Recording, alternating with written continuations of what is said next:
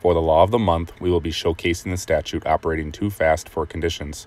This law is one of the exceptions to speed limit signs requiring drivers to reduce their speed. The law reads that the operator of every vehicle shall drive at an appropriate reduced speed when approaching or traveling through various conditions.